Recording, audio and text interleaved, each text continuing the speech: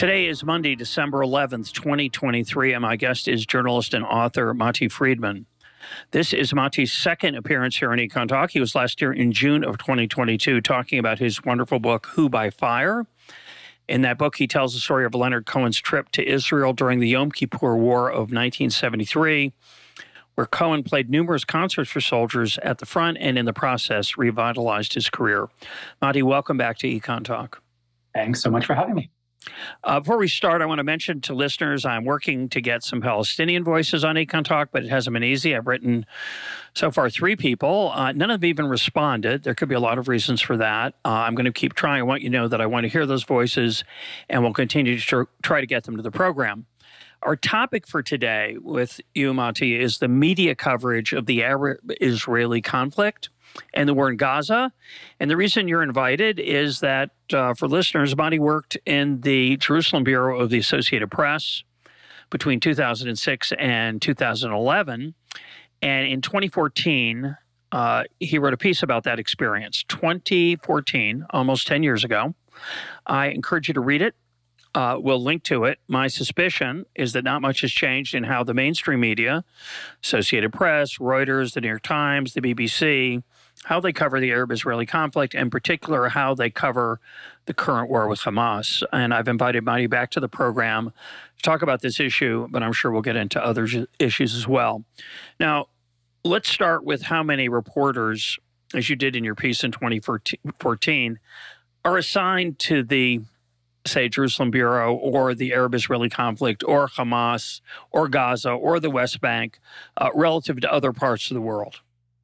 I guess I should say at the outset that my experiences at the AP come from my time on the desk in the Jerusalem Bureau, which is between 2006 and the very end of 2011. I'm not in the Bureau right now, so I don't have access to the current numbers. But I'm speaking broadly from my experience in those years and based in a general sense on those 2 essays that I wrote in the summer of 2014, one for Tablet and one for The Atlantic. When I was at the AP, we had about 40 full-time staffers covering Israel and the Palestinian territories. So we're talking about Israel, a country of about 9 million people today. In the West Bank and Gaza, 4 million, 5 million, depends on which numbers you believe. So we're talking about a story that incorporates about 14 million people. And just to give listeners a point of comparison, the number of staff we had here, which was 40, sometimes it was a bit more, that number was dramatically higher than the number of staff we had at that time covering India, which is a country of 1.3 billion people. It was more staff than we had in those years covering China. It was more staff than we had in those years covering all of the countries in sub-Saharan Africa. So that's 50-something countries. There were more staff, more news staffers here in Israel than in all of those countries combined. And I think that quantifies something that most listeners will probably get anyway, which is that you hear a lot about Israel. Israel is a story that gets a tremendous amount of news coverage, even when very little is going on. In many years over the past decade, for example, the death toll in the Israeli-Palestinian conflict was lower than the homicide rate in Indianapolis. But the story is covered often as if it were the most important story in the world. And that was certainly true when I was at the AP. The Jerusalem Bureau was the AP's biggest international bureau. And the AP is, or says it is, the largest news organization in the world. That claim is also made by Reuters, apparently. So, we'll take it with a grain of salt. But these are the big news organizations that are doing the heavy lifting of news coverage. And by and large, this story has been considered, if not the most important story in the world, then certainly one of them. And, of course, today, it seems to be the most important story on Twitter and probably in many, many other media outlets, although that may be due to my selective choice of who to follow on Twitter. But it's clearly the case that the world's eyes are on Israel and in particular on its behavior in Gaza. And I want you to start, let's talk about, let's talk about the nature of media. I think a lot of people, I certainly did until I thought about it more as an economist. When I thought about a major newspaper like the New York Times, or say when I lived in St. Louis, the St. Louis Post-Dispatch, I imagined that the reporters get together in the morning with the editors and they have a meeting and they say, what happened yesterday? And they say, well, this, and this, and they write it up, and that's the paper. But of course, that's naive beyond words. The nature of a news organization is they decide what the news is to some extent. And there's some groupthink, so they tend to follow each other. Is that accurate, my cynical view of the news business in your experience? I'm glad you mentioned Twitter, because I think it's important to remember that a discussion of mainstream news outlets, or the mainstream media, if that term still applies, it always makes me feel like Rush Limbaugh when I say mainstream media. But I think we know what we're talking about. Talking about the big players in the traditional news industry, the New York Times, the BBC, AP, CNN, places like that.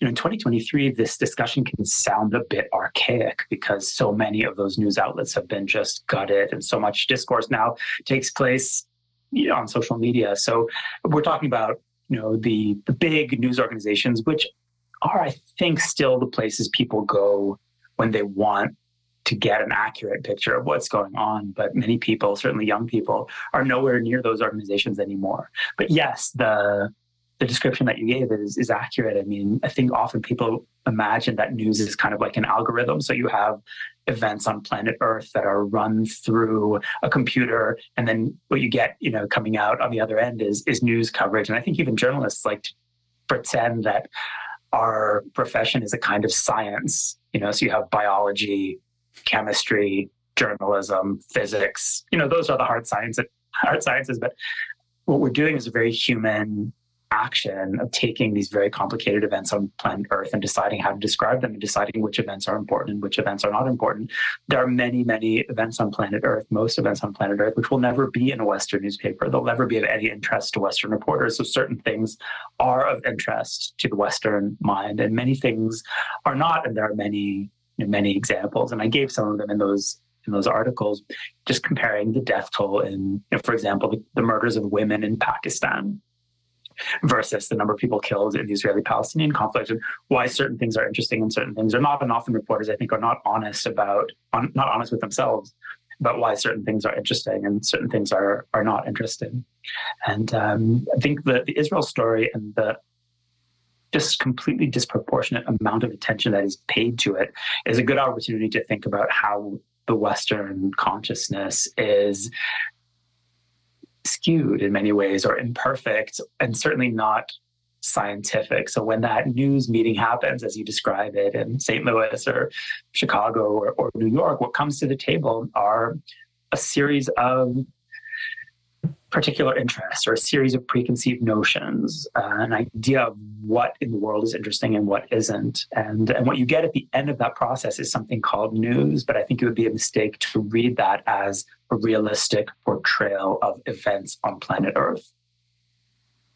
Now, when you were covering Israeli-Palestinian, Israeli-Arab, or just Israel issues or Palestinian issues, you argue in your piece, again, written in 2014, that there was a particular narrative that was on the table at the Associated Press. Israel had a role to play in that narrative, and the Palestinians had a role to play in that narrative. What was that narrative? What was the story that underlay or overlay, maybe is a better phrase, the coverage that was chosen? First of all, the story is presented as an Israeli-Palestinian conflict. And when I was at the AP, every day we had to write a story which was called, in the internal parlance of the Bureau, is-Pals, Israelis and Palestinians. It was a story framed as a conflict between Israelis and Palestinians, when in fact, most of Israel's wars have not been fought against Palestinians. Israel's fought wars, unfortunately, against Jordanians and Syrians and Iraqis and Lebanese, and Israel's most important enemy for the past few decades has been Iran, and the Iranians are not Palestinians. So clearly there is a broader conflict going on here that isn't an Israeli-Palestinian conflict. But a news story needs to be simple. A news story functions along the lines of a fairy tale. You need a princess and a dragon to make a really good news story. That's what will engage a a reader who's not really going to be able to deal with complicated stories that involve, many dozens of actors. So a good example of a story that's been a blockbuster news story over the past year is the Russia-Ukraine story. Why does that story work? Of course, there are many conflicts going on in the world all the time, but the Russia-Ukraine story works in part because the combatants look like people in the West. That's, I think, one of the hidden drivers of Western interest.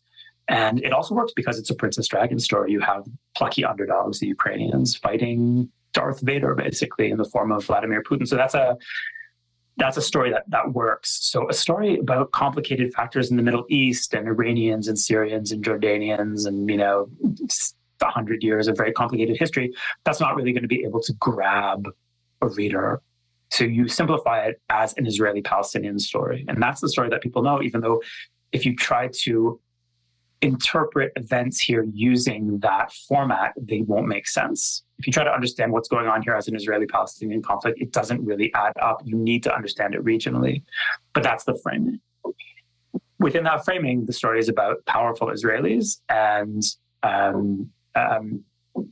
innocent Palestinians, or certainly powerless Palestinians. And the story is set up basically as a parable about power, where the Israelis are made to embody all of the ills of the West as liberal people see them. And I would certainly place myself in the liberal camp, by the way, just for anyone trying to guess.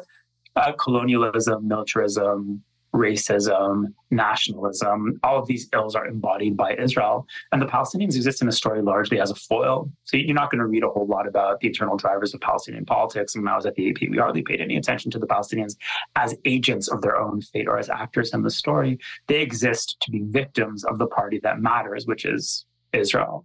And in those stories I wrote in 2014, I actually started counting when I realized the problem at the Bureau. I started counting the number of critical stories we were writing about Israeli society, and I can't remember now what the number was, but it was a very high number of just this kind of routine of very aggressive criticism of all kinds of aspects of Israeli society. And the comparison to the number of critical stories we'd written about the Palestinians was absurd. I can't remember exactly what it was, but I think we wrote more critical stories in a 1 month period about Israel than we had about the Palestinians in the preceding 3 or 4 years. So the party that's of interest here is Israel, and you can really see it in the current war as well. The coverage is of Israeli actions. There was a coverage, of course, of the initial Hamas attack that started the war. That has now worn off. And now the war is basically portrayed as being a war with one side. It's just Israel. So if there's going to be a ceasefire, Israel needs to be, forced to accept a ceasefire. And the description of the campaign in Gaza is described as Israeli actions, and the Palestinians are almost absent as actors in the story. And I think that's very much part of the way the story has been set up. And it's part of the reason that it is very hard to understand actual events if you're trying to do so with the news story. So you come to this story in 2014 or to the present with your own set, of course, of biases, perspectives, frameworks. An AP editor criticized your piece. You responded. We'll put links up to that also. But on the surface, it seems a little hard to believe. Longtime listeners will recognize Arnold Kling's Three Languages of Politics. In that book, which I strongly recommend, it's a great book, he says the difference between liberals, well, I'm going to call them progressives, conservatives, and libertarians is they use a different lens. So progressives see the world through the lens of the oppressor versus the oppressed. And you've just described that quite well. The oppressor is powerful. The oppressed is not only oppressed, but is totally powerless, has no agency and no real responsibility taken for their situation. The conservative sees the world as a fight between civilization and barbarism. There's nothing redeeming about the barbarians. They have no argument on their side, and says the conservative, it's up to the civilized to defend themselves. And the libertarian perspective, which doesn't apply so well here, but just to finish it up the taxonomy, the libertarian perspective is to see the world through the lens of coercion versus voluntary, the power of the state versus freedom for the individual. And if you take domestic American issues, this works quite well. Take the minimum wage. The employer is the oppressor, the worker is the oppressed, so we need the minimum wage to help them. The libertarian says the government has no right to interfere in personal freedom between workers and employees. And the conservative sees it as it's important to maintain, I can't even remember the conservative story now. They're going to blank out on it. So we'll leave that out. But my point is that in this particular conflict, the libertarian perspective, although relevant because in some dimensions, because of, say, the way that war often empowers the state in ways that are dangerous to individual freedom. Putting that to the side, that's an internal issue here in Israel. It's an internal issue for sure in Gaza. But if we think about the Israeli-Hamas fight, the progressive conservative lenses look very appropriate here. The progressive lens, oppressor versus oppressed. Israel is strong. Palestinians, and Hamas in particular, are powerless. October 7th was an exception, but now they're back as being oppressed. So that, I wouldn't say October 7th is forgotten, but it is not usually a perspective that's brought into the current conversation about the war in general from the media. Similarly, the conservatives look at the current war and say, Hamas are barbarians. Look what they did on October 7th. Israel is at the front lines of the fight for civilization against radical Islam, and therefore Israel is the good guy. So the conservatives tend to side with Israel and are sympathetic to Israel, and I would add, tend not to read anything that suggests the Palestinians have a hard time. So the blind spot of the conservative worldview is that, well, sometimes barbarians have a moral case to be made. How big it is, what it entitles them to do, that's a different question. But the conservative tends to say, look, this is pretty simple. I'm civilized, they're barbarians. We have to do anything it takes to take care of the problem. The progressive, on the other hand, says Israel is totally powerful. They can do whatever they want. And they don't look at any news stories either that discomfort their worldview, their lens. They tend to focus on stories about, say, Israeli bombing in Gaza and the destruction and the death of civilians, the death of children. October 7th, okay, that was then and maybe justified even, many people, progressives would argue, because what can you blame them? They have nothing, they have no alternative. So again, the agency-less oppressed against the oppressor. In the progressive view, in the conservative view, the fight for civilization against the hordes at the gate, the barbarians. And the point I want to emphasize is that, before we go further, is that how biased our consumption of news is, especially in the world of social media, where I can curate my news feed to totally satisfy my worldview and to get outraged at things that violate that worldview. So when I'm on Twitter and I see I'm pro-Israel, I tend to be conservative on this issue, and I see things that make Israel look bad, I read them cringing, and I don't want to believe them. Just to take an example, over the last few days, Israel took a bunch of people out in Gaza, stripped them, all men, stripped them down to their underwear. And according to the Israeli defenders of civilization, that was necessary because they sometimes wear suicide belts and suicide vests, and they're dangerous and they're armed. And so therefore, that was a legitimate thing to do. The progressive side has treated this as a war crime. They write about it on Twitter as if it's humiliation beyond imagining, and that these innocent people cowering in they don't even have bomb shelters in Gaza because Hamas didn't build any for whatever, well, we know why they didn't, but they didn't. And so these poor civilians are cowering, and now they've been humiliated in front of their wives and children. They've been forced to strip naked, and this is a horrible thing. And both sides are outraged. And this tends to be the nature of coverage. But to step back from that to your world of 2010, say, when you were working for the Associated Press, you wrote about it as if the only narrative that could be told in the AP newsroom was the progressive narrative. And you give the example of, if you propose writing a story on corruption on the part of Hamas, it just couldn't fly. And if you talked about how they were building a military infrastructure. I actually mentioned this tragically. I mean, it's unbearable to read it today. Underneath a civilian infrastructure, you can't write about it. So those stories never got written. Is that really true? And you can comment on what I said before, too, if you want. I think that your analysis of the way things look generally is unfortunately very true. People are kind of in silos of information that reinforce what they believe and find the world outside their silo to be increasingly incomprehensible, if not infuriating. And it's very hard to imagine how we'll be able to run democratic societies in these circumstances. I mean, if you don't even agree, who won an election, then it's going to be pretty hard to act together for the common good.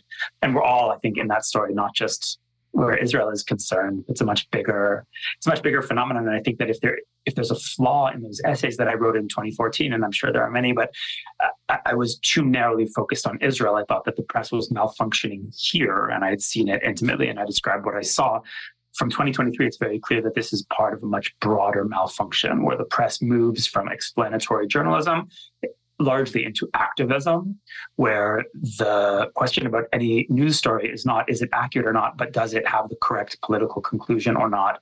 Will it move our readers in the right direction or not? Does it help the fight for justice or hurt the fight for justice? And those are very different questions than a journalist would traditionally ask. And those are the questions that I saw being asked. And one example that I gave in the first of those two essays, the one I wrote for Tablet, was that at the very end of 2008, reporters in our bureau had information about a fairly dramatic peace offer that had been made by the Israeli prime minister at the time, Ehud Olmert. And he had offered the Palestinian president, Mahmoud Abbas, who's still the Palestinian president, the Palestinian state, who would have included Gaza, almost all of the West Bank, with a territorial swap for land that Israel was going to annex in the West Bank. And an international arrangement for the old city of Jerusalem is actually quite a dramatic offer. And the Palestinians had deemed it unacceptable. And that had not been reported at the time. Now everyone knows it, but it had not been reported at the end of 2008, early 2009, when our reporters got wind of it. And they were told not to report it. And it seems quite hard to understand why that wouldn't be a major news story for an organization that is preoccupied primarily with covering what was then called the peace process. So here you have an example of what the Israelis are willing to offer and what the Palestinians are or are not willing to accept. It's a very important story. The problem with the story is that it would upset the Princess Dragon dynamic. It would upset that oppressor-oppressed dynamic that we needed to maintain in order to maintain the integrity of our story. And the story had to be made to go away. And it was. One of the reporters who was involved in it, veteran newsman named Mark Levy, came forward after I wrote about this episode. I didn't use any names in those essays. And he came forward and identified himself as one of the reporters and confirmed what I wrote. And there was a lot of anger in the Bureau about it because, of course, that decision makes no journalistic sense. But it makes a lot of political sense if you understand that many journalists have come to see their job as fighting for justice, fighting for the oppressed. So that means that in any given story, you identify who is the oppressor and who is the oppressed. Then you put the resources of your news bureau, which are considerable in terms of forming Western opinion, you put those resources at the disposal of the side that is right. And that explains a lot of news coverage that we're seeing, not just from Israel. It explains a lot of news coverage that we saw in the 2016 election. It explains a lot of international coverage that we're seeing. In fact, it's very hard in 2023 to find those corners of the press that have not been contaminated by this kind of thinking, which is one reason that there's so much confusion about what's going on. So again, being here in Israel and being sympathetic to the Israeli story, I've been upset, as have been many of my fellow citizens, at how, say, the mainstream press covered the swap of hostages held in Gaza who had been kidnapped at gunpoint to prisoners in Israeli jails who had been convicted of trying to murder people in terrorist attacks. And this was treated over and over again as two equal groups. And I don't mean that they equated them. They used the same terms. Captives were exchanged. I can document it. I started to write a piece. I wrote some of it on this. But this happens over and over again. When the ceasefire was broken, I hear from the Israeli side that Hamas broke the ceasefire. Hamas claims that Israel broke the ceasefire. All the news coverage was Israel broke the ceasefire. Whether, again, I don't know exactly how accurate it was, but it always feels like, I think, to those of us on a side who cared deeply about this, that it's our side that's getting the bad, unfair, inaccurate, slanted coverage. And to push back against your story, which, again, I'm very sympathetic to, but to push back against it, I used to know people at National Public Radio pretty well, and they often get accused by pro-Israel supporters of being pro-Palestinian or anti-Israel. They would tell me that, yeah, and guess what? The Palestinians hate our coverage too. They think it's pro-Israel and anti-Palestinian. And I think for journalists, that for them was a redeeming feature, that it felt like they were doing their job. They made both sides angry. And I'm sure the New York Times gets angry mail from Palestinians and angry articles in Twitter and other places that the New York Times is slanted toward Israel. Is this a case where it's just hard to see something from someone else's perspective? Or do you really believe that, say, the Associated Press that you had personal experience with, and I'm curious what you think today of those other news outlets, the New York Times, the BBC, Reuters, and others, do you think that they are actively slanting the news? I think that it's definitely possible to write an accurate news story, and you do it by accurately describing the motivations of the different sides. And you can do that. It's hard. It's not easy, but you can take Hamas seriously as a political actor and describe what they want and accurately describe what the Israelis want. And you can do that in one news story. I'll give you an example of how this worked or didn't work. There is a boilerplate for people in the news industry is information that you can put in an article without attribution. It's something that is just so evidently true that you can repeat it without attribution. And I personally wrote dozens, maybe hundreds of times that the Palestinian goal is for an independent state alongside Israel in the West Bank and Gaza with its capital in East Jerusalem. That, when I was at the AP, was boilerplate, and you've probably seen that phrase many times. Yeah. It's not true. The goal of the Palestinian national movement is and has always been to replace Israel with an Arab state. Now, I'm not saying that's not legitimate. If I were Palestinian, that might be what I would want. So I'm not arguing the legitimacy of that goal. I'm just saying that is the goal. So if you believe that the boilerplate is true, then Israel's position makes very little sense. So if you believe that Hamas is out to create an independent Palestinian state alongside Israel, it's kind of hard to understand what Israel's problem is. But if you are accurately describing what the Palestinians want, then Israel's position also becomes easier to understand. And then you can point to a news story and say, listen, we've accurately described Palestinian aspirations, and we're accurately describing Israeli aspirations, and they're at odds. They can't be reconciled, but here we are. Instead, what reporters will do is they will slant a piece, including writing outright fiction. And I've just given one example of fiction in order to lead you to sympathize with the right side. And the draw, the seduction of doing that is very real when you're a journalist. You want to put the power that you have at the disposal of the people that you like. And I think that there is definitely a way to write knowledgeable, accurate news copy. Might get criticized by all kinds of different people, but the reader will get a picture of what's going on. Often reporters will come back when they're criticized and say, yes, but I'm getting shit from all the sides, right? No one's happy with my coverage. That's not really a defense.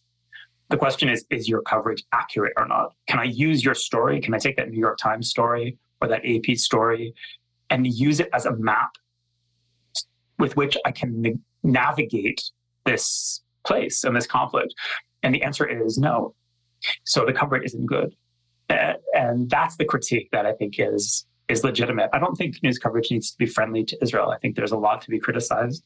I don't think news coverage has to be overly critical toward Palestinians. Of course not. I just think it has to describe reality and not fall into the trap of playing politics with the coverage. there's a reader sitting in St. Louis or sitting in Denver trying to understand very complicated events that are far away. And your job as a journalist is to be knowledgeable and to describe the events as accurately as possible. And you leave politics to others. I think activism is important. I'm glad that there are activists. I think politics is important. I think that, we need politicians. But as soon as the journalists become activists, as soon as the journalists start playing politics, no one can understand anything that's going on. And that's the situation we're all in right now, unfortunately. So you said it's not true that the Palestinians want a two-state solution. Are you saying that about the average Palestinian, the Palestinian leadership, the leadership in the West Bank, the leadership in Gaza? Of course, some people would say similarly, the Israelis don't want a two-state solution. Now, you and I live here. We know many people who did. That group has gotten smaller over the last 2 months, but there's still many, many people who hope for a independent Israel, who hope for a independent Palestinian state that lives alongside Israel in peace. They may be more pessimistic about the reality of that. They may concede it's a fantasy, at least today, but that's the hope. Do you think there are no people in the West Bank and Gaza who hold a similar view?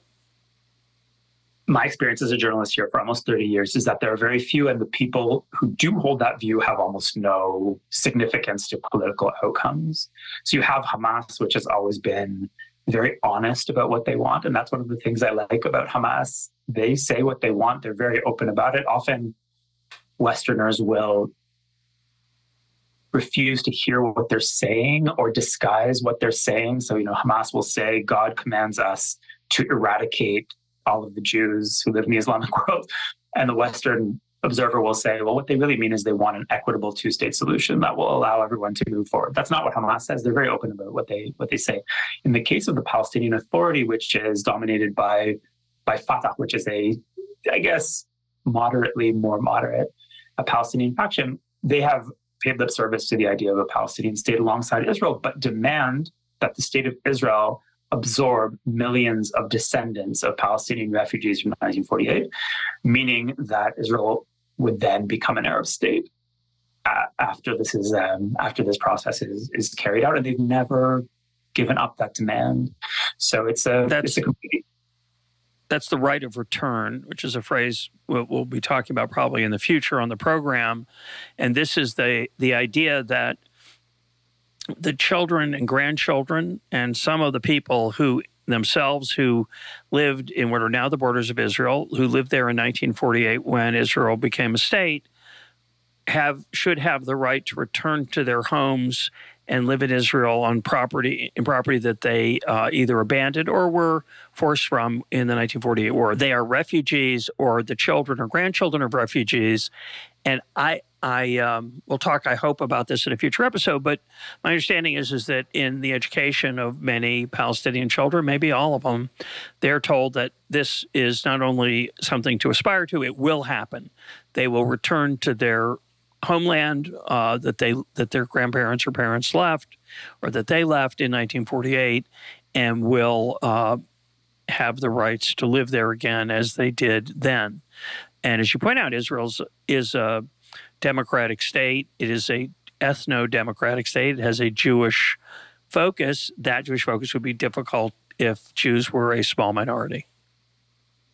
Right. And all this is just a way to explain that there is no significant Palestinian constituency for the two-state solution. And I think that without even getting into whether the right of return is right or not. And again, I think if I were on the Palestinian side, I could be sympathetic to it. So I'm not debating the legitimacy of the demand. I'm just saying it necessarily means there cannot be a two-state solution.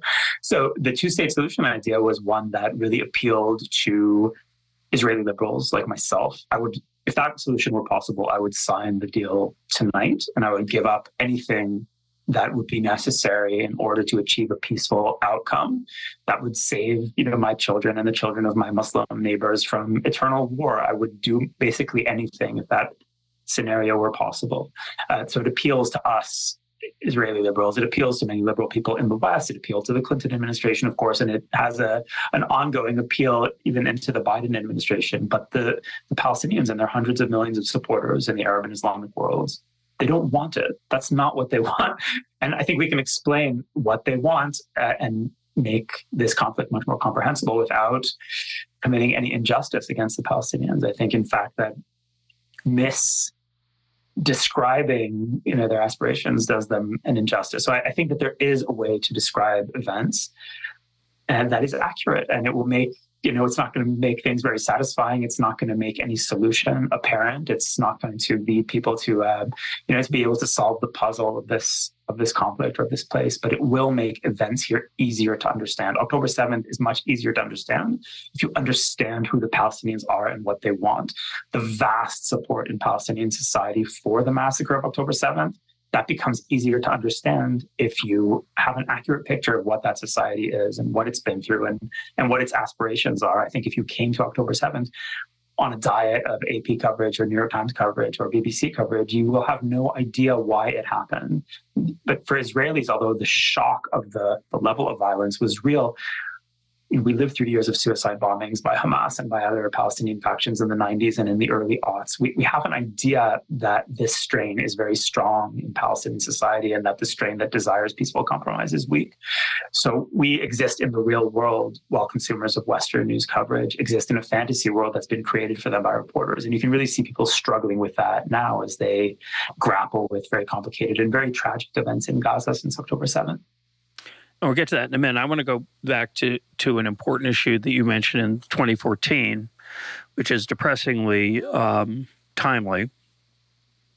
And, there have been a number of, there's the ongoing coverage of day-to-day aspects of the war, but there have been a few dramatic moments. I just mentioned one a minute ago, the pictures of men in their underwear being held at gunpoint.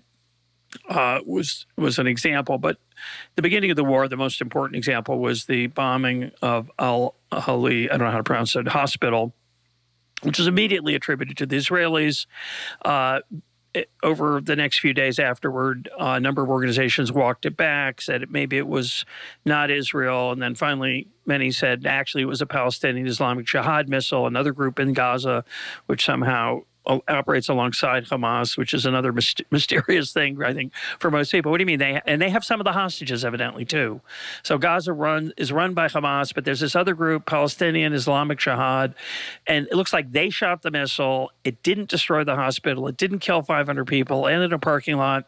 It burned a few cars. It maybe killed a couple of people. But, there were a number of observers who said this is the most horrible morgue and death scene I've ever seen.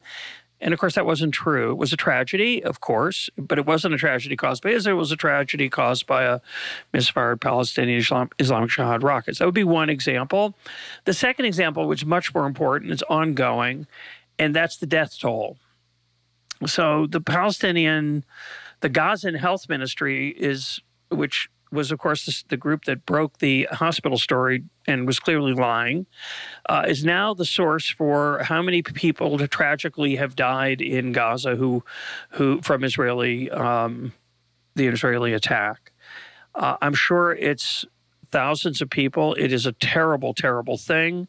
Israel, you can debate how much effort they've taken to push people away from the bombings. You could argue they haven't done enough. You can argue there's no place to go. You can argue that the humanitarian aid isn't getting through to them, those people who are headed south. But Israel has made some effort to save civilian lives. How much is a debatable question.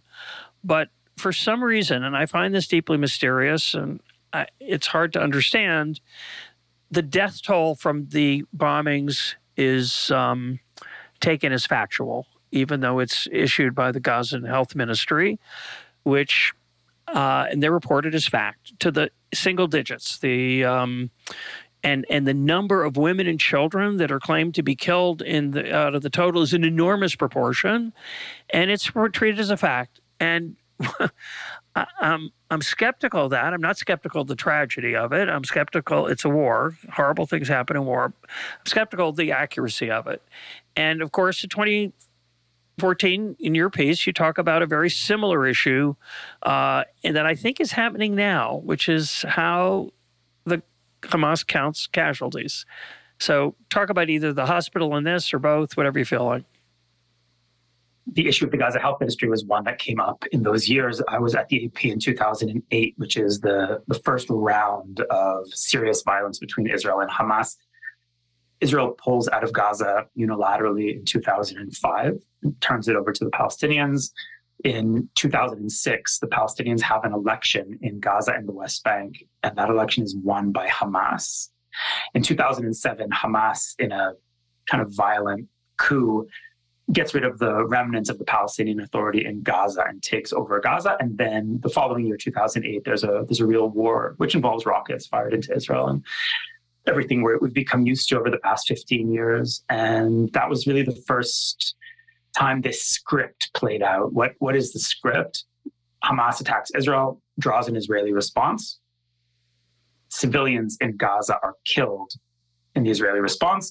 The Western press films the civilian casualties under guidance from Hamas and under restrictions from Hamas about what you are and are not allowed to film. That coverage generates outrage in the West, and that outrage forces Israel to cease fire, with Hamas left standing.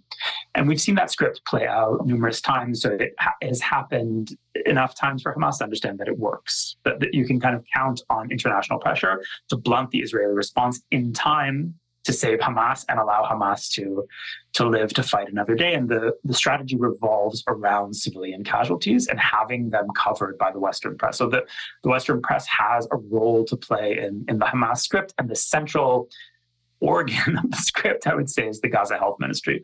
What is the Gaza Health Ministry? It's an office of Hamas that puts out the casualty numbers. And the casualty numbers, beginning in 2008, are the center of the story in a way that's quite unique. You don't really see it in the same way in the Russia-Ukraine story or in other war stories. You'll see the death toll as really the central point of the story almost. So you'll see the events of a given day described, maybe some historical background to the war, and then you'll see a number of Israeli casualties and a number of Palestinian casualties, and those numbers will be greatly disparate.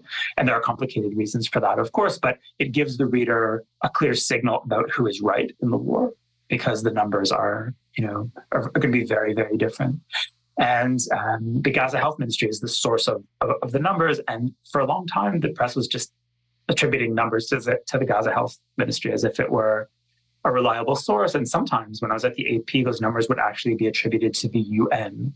They would say it's a UN number, and the UN was just getting it from the Gaza Health Ministry, meaning that Hamas was feeding these numbers to the press, and it was really guiding the story. And then what happens after the end of each round of violence is that Hamas eventually releases its own casualty numbers, because the casualty numbers you're getting are only civilians.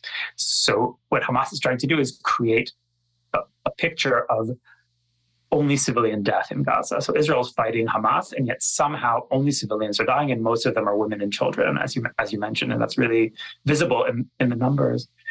The Israeli army says that the number of Hamas fatalities is around 5,000. I don't think they really know, but those are nowhere in the Gaza Health Ministry statistics. And there's an incident that I relate in the story that I wrote for The Atlantic in 2014 from a Western cameraman who was in Gaza, who said, we used to stand outside Shifa Hospital, that's the main hospital in Gaza City.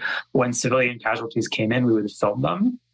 When Hamas casualties came in, when military casualties came in, there was a Hamas minder at the door to the hospital, and he would signal to us with his hand, and we'd turn off our cameras.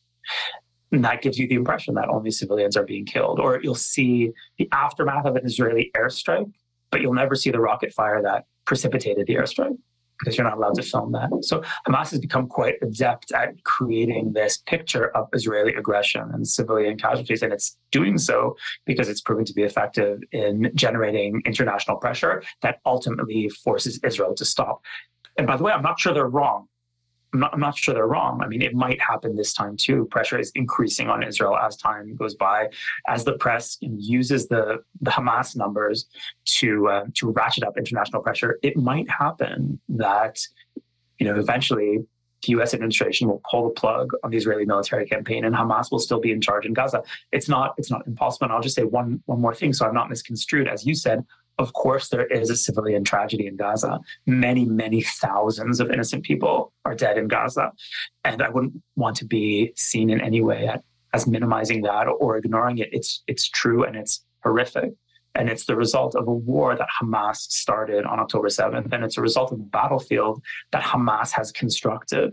Right? They've constructed a military landscape that is indistinguishable from the civilian landscape. Hamas fighters wear civilian clothes. Hamas tunnels are under civilian neighborhoods. Hamas headquarters are located under hospitals in some cases, and Hamas stores weapons under UN facilities and schools. So we're talking about a battlefield that Hamas has created, which necessarily leads to civilian casualties. And as I said, that's part of the way Hamas wages war. And yet much of this is invisible in news coverage. So you get this impression of Israeli aggression that targets civilians. And to give Hamas its due, which is not easy for me, but I'm going to do my best here. Their slogan, and it's a slogan that has been displayed on the streets of London. I'm sure New York, I haven't literally seen it, but I've seen it in London in the photos. By any means necessary. And that justifies October 7th. It justifies putting your headquarters under a hospital. It justifies kidnapping women and children. And it justifies lying about casualties because, hey, they don't have an Air Force. Their Air Force are a bunch of paragliders. Their Navy is a pitiful set of rubber boats. They're living in an open-air prison, according to the narrative of Gaza, that has been blockaded by Israel since 2008 and the rise of Hamas. And what they are trying to do is to be free.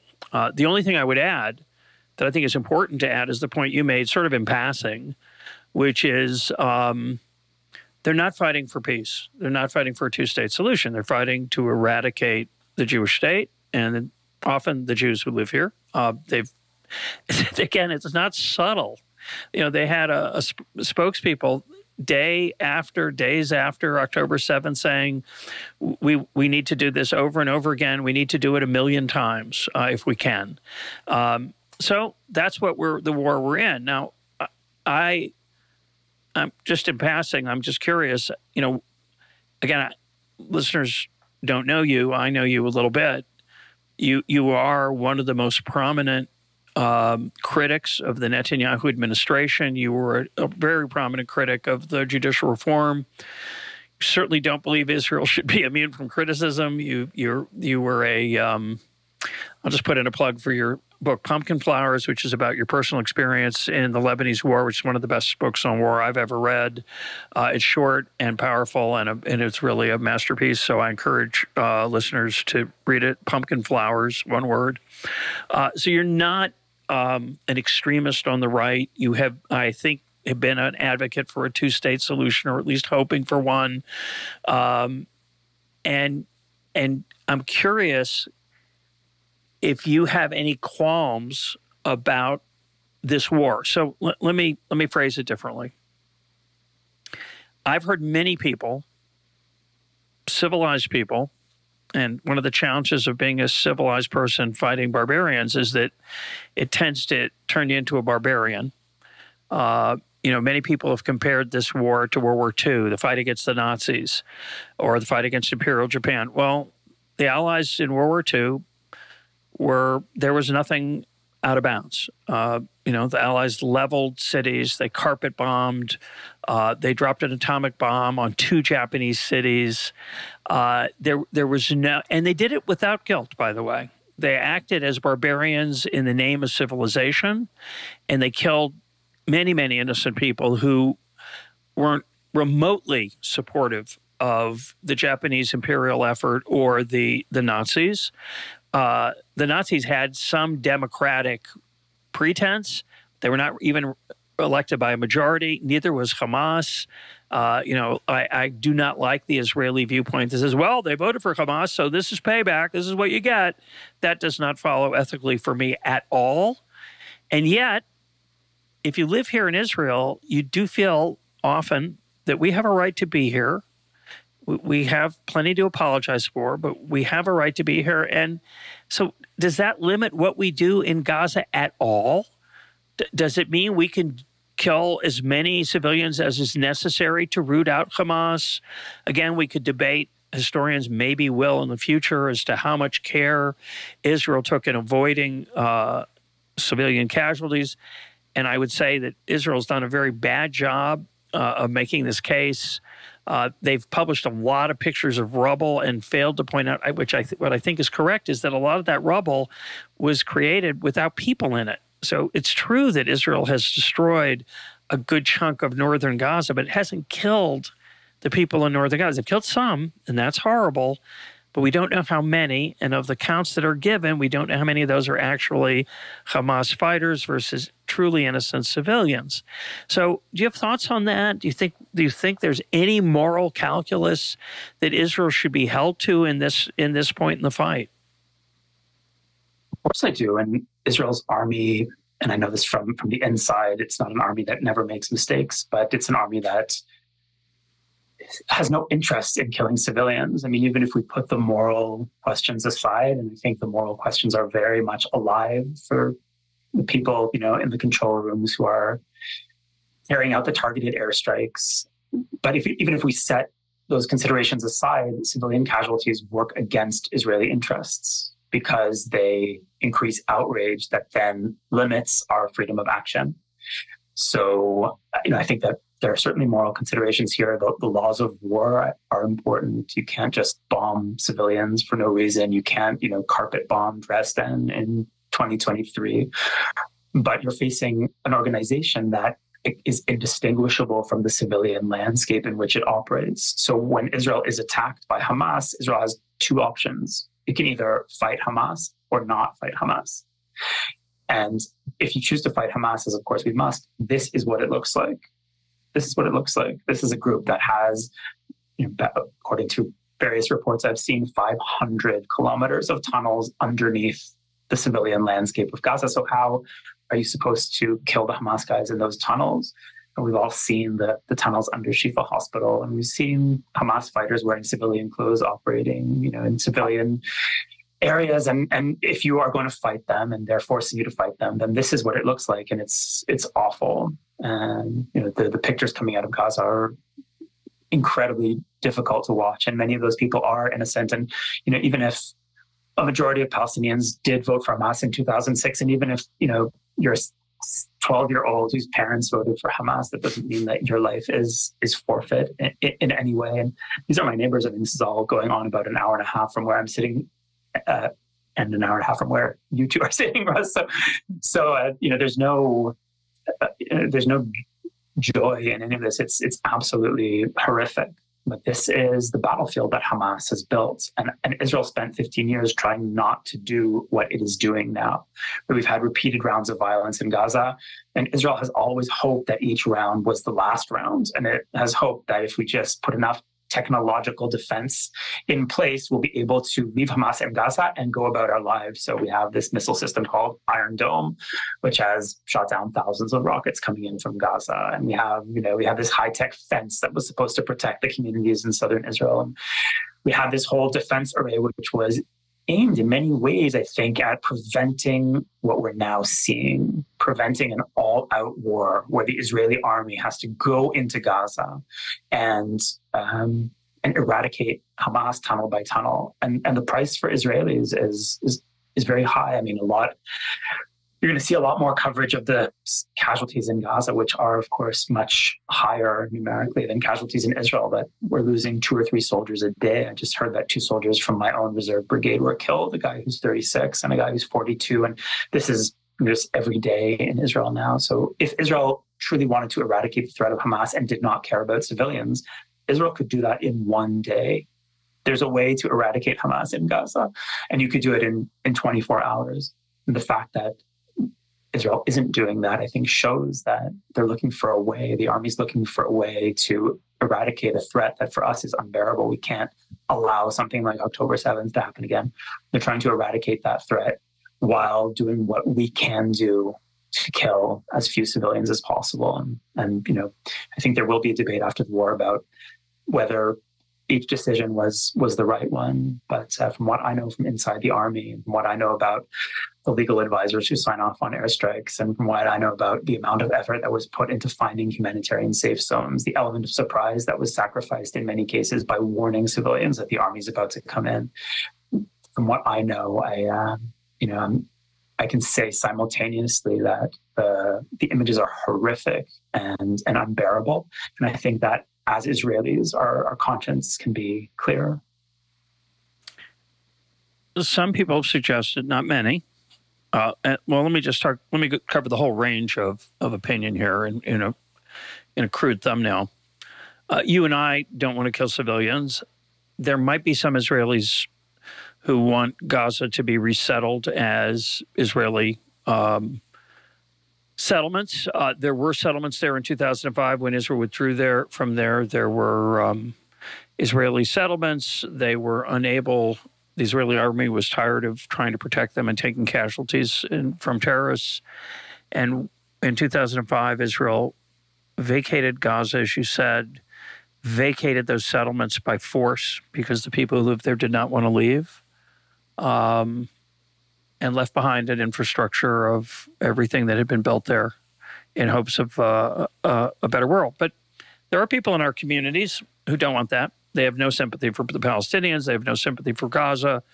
They don't. Not only they have no sympathy for Hamas, they have no sympathy for the 12-year-old whose parents didn't vote for Hamas in 2005. I think there are such people, but my experience is that they are few and far between on what would be called the extremist right here. At the extremist left here, which has gotten much smaller since October 7th, there are people who've told me they think we should have done nothing. In response to October 7th, because of this brutality that we're inflicting on innocent civilians, because of the deaths of Israeli soldiers, because of the trauma of war that is not measured in death counts but is real, that is absorbed by both the residents of Gaza and the Israeli army of 36-year-olds, but also 20-year-olds. We should have done nothing. We should have improved our intelligence, improved our surveillance, improved our border, created a buffer zone of 1 kilometer or 2, so we'd have had more time to react if there was a border incursion. You, in passing, had a little phrase, I don't remember how you worded it, that we didn't have a choice. These people say we did have a choice, and we do have a choice. We could still, even now, we could stop. We could try to get the remaining hostages out through negotiation. Why do you think we had to respond? And one more thing. They would also add that by responding, we're just continuing this cycle that we've seen before. We'll create more Israel hatred and Jew hatred in the Gaza Strip and in the West Bank and elsewhere.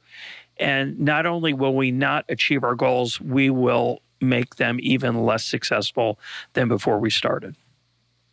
There's always a seduction in surrender. And I think we remember Chamberlain and how he was applauded when he came back with his great piece of paper and waved it around. And there's always that idea that if we just do nothing, it will go away. And of course, that's completely incorrect. If you do nothing, then this will happen again. And as you pointed out, the leaders of Hamas have openly said since October 7th that they'll do it again as soon as they have a chance. So, of course, Israel has no choice. This is not a threat that we can live with. And if Hamas is left in power in Gaza, not only can more than 100,000 Israelis never return to their homes near the border, but in the long term, the state of Israel will not be able to exist. If you accept an attack like this on your people, then you have no legitimacy as a state. You're not providing your citizens with protection, and our lives are forfeit and at the mercy of religious fanatics who are very open about their intentions. So sometimes you're forced to fight, and it's awful. They, of course, I understand those who would rather stick their head in the sand and hope that it'll never happen again if we just ignore it. But that's not true. And I'm very proud of this society actually for rallying in the way that it has. This is a society with very disparate views. People don't agree on a lot of stuff. And as you mentioned, I've been very critical of this government, and I'm more, on the left politically, and have very little in common with some of the people who are in the current government. But I'm very proud of the volunteerism of Israeli society. When the war broke out, more people showed up for reserve duty than the army had weapons for. So many people reported to serve that the army didn't have guns for everyone. And there's been this incredible outpouring of volunteerism and housing the evacuees. We have people evacuated from the communities in the south and from the communities on the northern border, which we often forget, but almost everyone along the northern border was evacuated because we're worried that Hezbollah can do what Hamas just did in Gaza. There's this volunteerism to replace the workers who did much of the agricultural labor in Israel's south. Many of the laborers were Thai, and some of those laborers were murdered by Hamas. Others were kidnapped by Hamas, and the rest of them, quite understandably, ran away, so no one is around to pick the crops. And thousands of Israelis are down in the south every day picking crops. I was just down there yesterday, as a matter of fact, doing that myself. And there is an incredible kind of solidarity and incredible clarity of purpose right now in Israel that I'm very proud of. So those voices do exist. I think that position is ludicrous. There are also positions on the far right that you mentioned, which I find abhorrent. You know, the position that says there are no innocent civilians in Gaza, or the idea that we need to reinsert Israeli settlers into Gaza. These are, not tenable positions in my opinion, but the core of Israeli society understands that we've just seen something horrific. We've just seen really a barbarism on a medieval scale.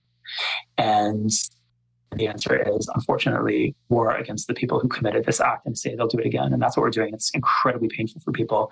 I'm going at 4:00 to make a condolence call to a family that just lost their son. And I've had to take my 16-year-old sons to 2 funerals at the National Military Cemetery in Jerusalem.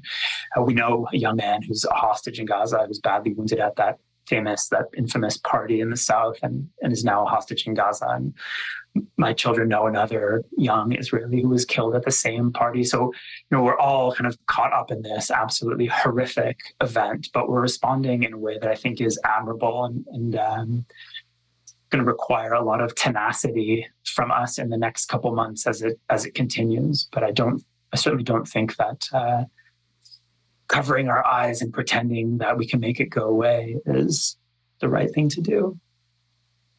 I'm going to take a change tack a little bit in a minute. But before we do, I want to make clear, when we talked earlier about the casualties and the fact that Hamas counts all casualties, civilian casualties, whether they're Hamas fighters or not, you actually documented in your story that the person, maybe it was you, who wanted to report that, was told you can't. It was censored because Hamas didn't want that revealed. Is that accurate?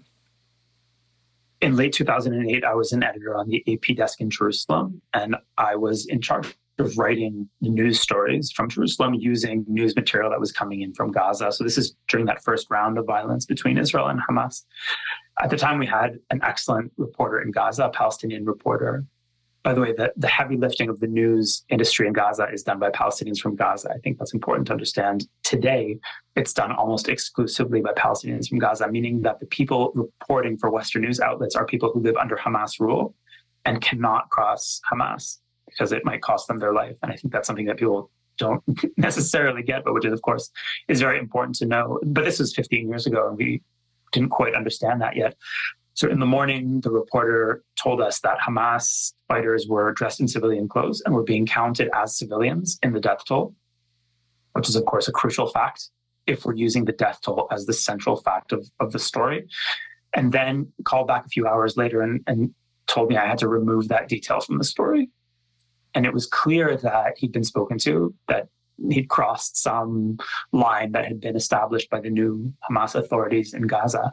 And of course, I removed the detail from the story, and I wasn't going to endanger a reporter for any reason. And I suggested to the person running the news desk that we append an editor's note at the bottom of the story that informed our readers that we were now conforming with Hamas censorship, that we couldn't tell them the whole story because, our reporters were being censored by Hamas, and I was overruled. It's worth knowing that whenever the Israeli military censor touches a story, we would note that the story had been looked at by a censor, even if the censor didn't make any changes. Often stories that relate to Israel's nuclear program have to go through the censor.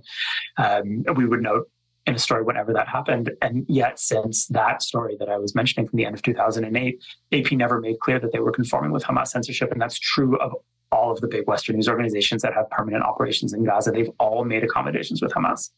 They're all reporting and not reporting certain things, and they're not telling you what those things are. And I think that is maybe, the greatest ethical failing of the press in Gaza among many.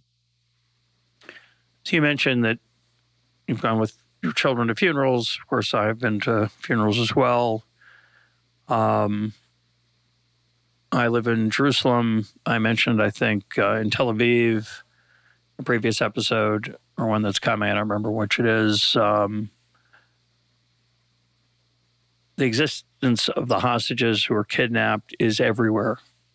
You can't get away from it. It's a very heavy time here in Israel. And I'm sure it's very heavy in Gaza too, but it's certainly very heavy here.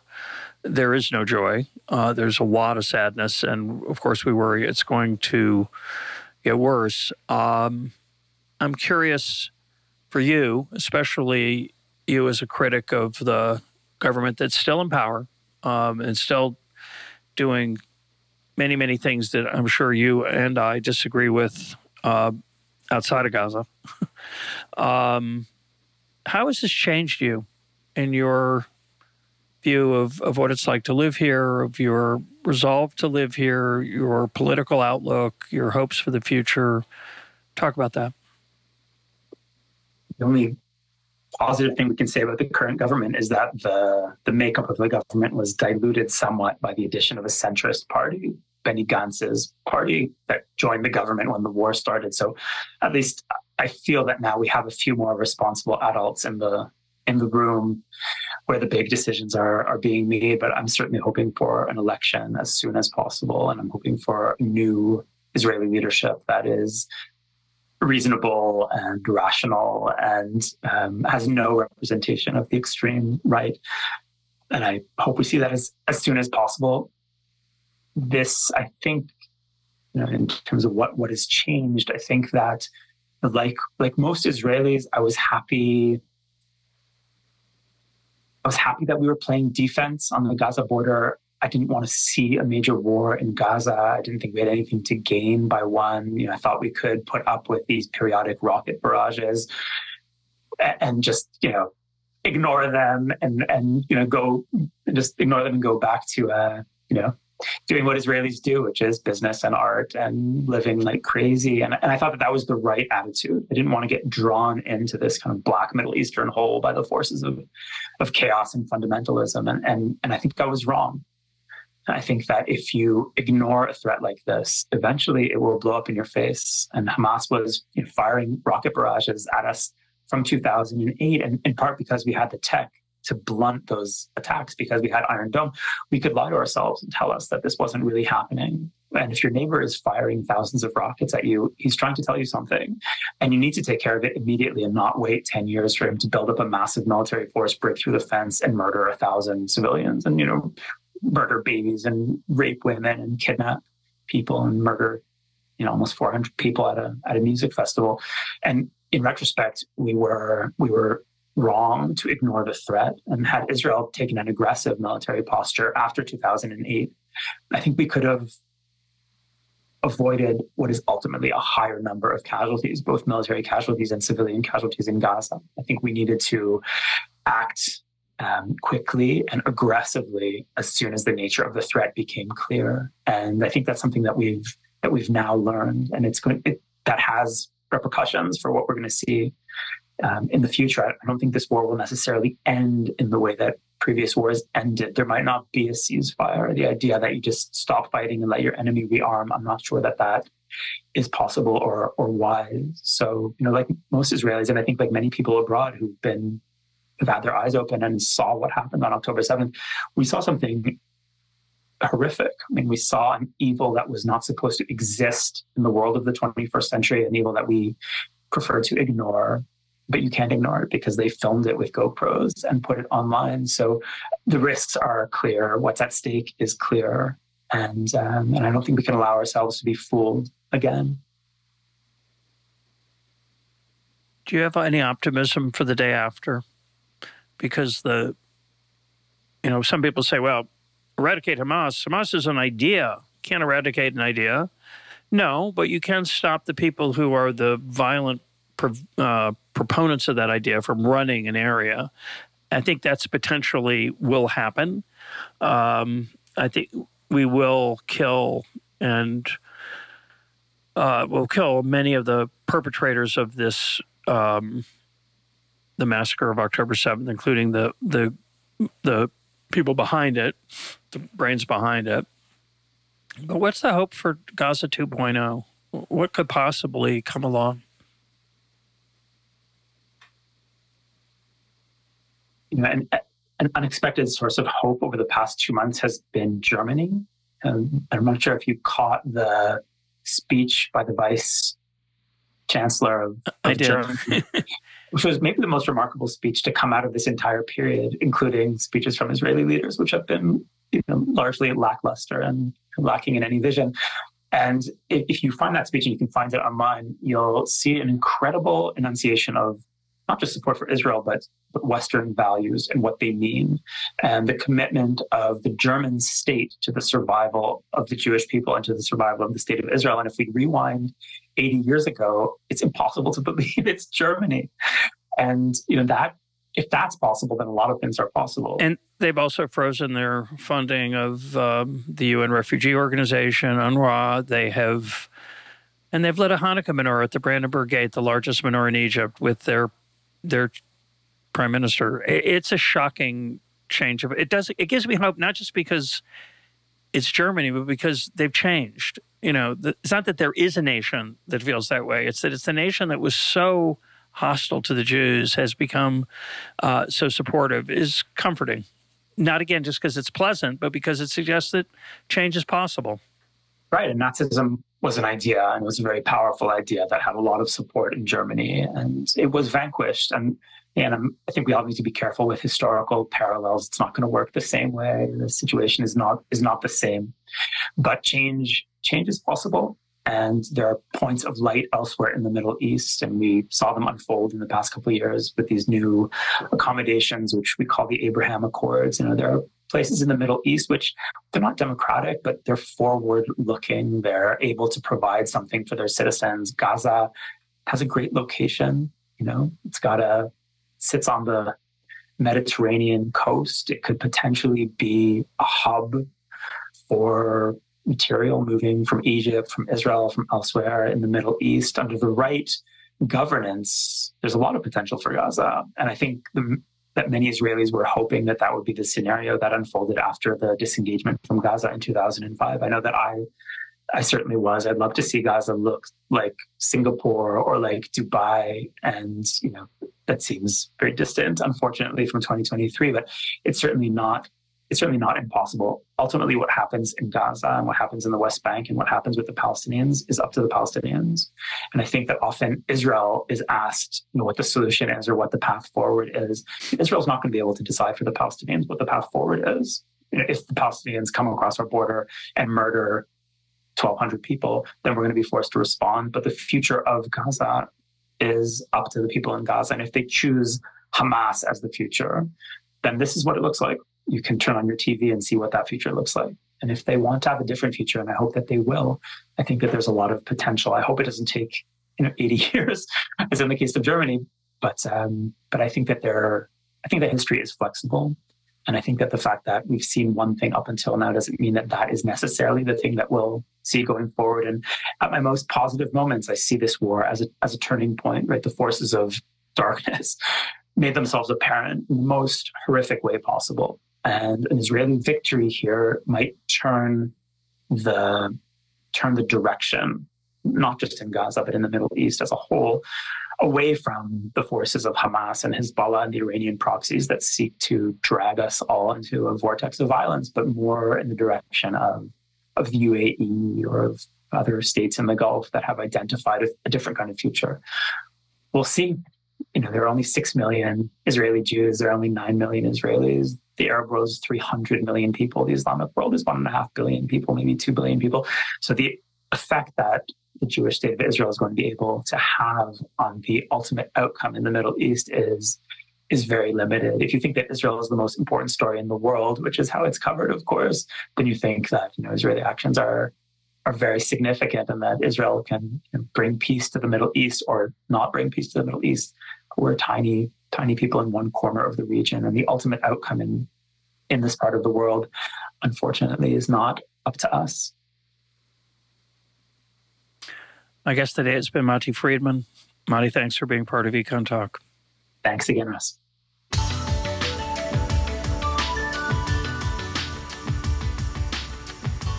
This is EconTalk, part of the Library of Economics and Liberty. For more EconTalk, go to econtalk.org, where you can also comment on today's podcast and find links and readings related to today's conversation. The sound engineer for EconTalk is Rich Goyette. I'm your host, Russ Roberts. Thanks for listening. Talk to you on Monday.